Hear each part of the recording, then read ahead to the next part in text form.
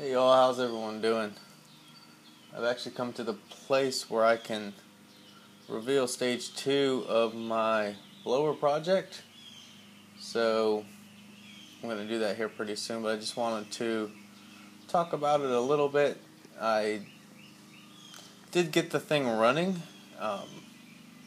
However, I did hit a little bit of a snag. I was hoping this motor was going to vary its speed based on the voltage I input, but it really doesn't. No matter how low I go, it really ramps up high, and you guys will see that here in a second. I've actually got a special cable ordered from the dealertoolboxnetwork.com, and this is supposed to change an analog signal into a pulse. But this is all, mad scientist type stuff anyway, and I get carried away doing little projects like this. So just thought I'd show you guys what I got here.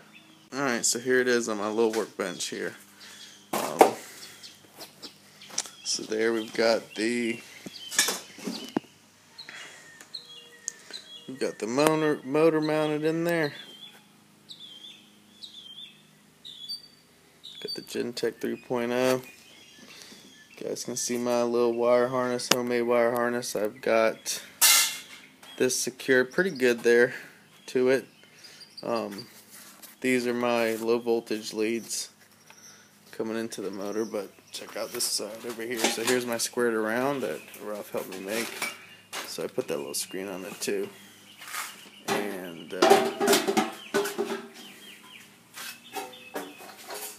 oh boy, that's what she's gonna look like there.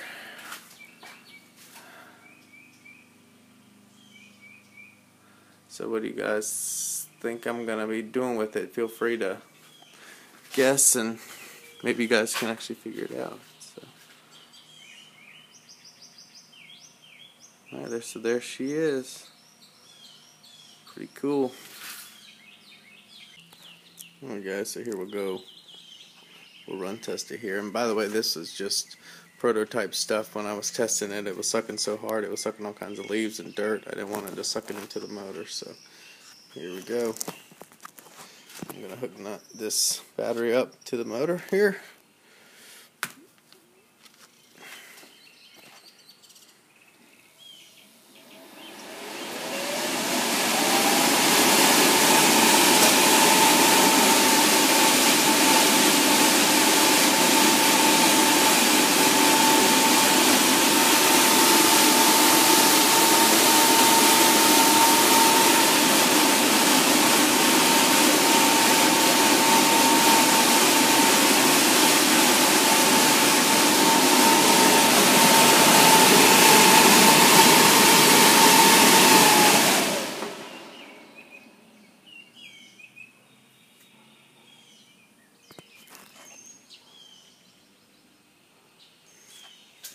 Alright, run test complete.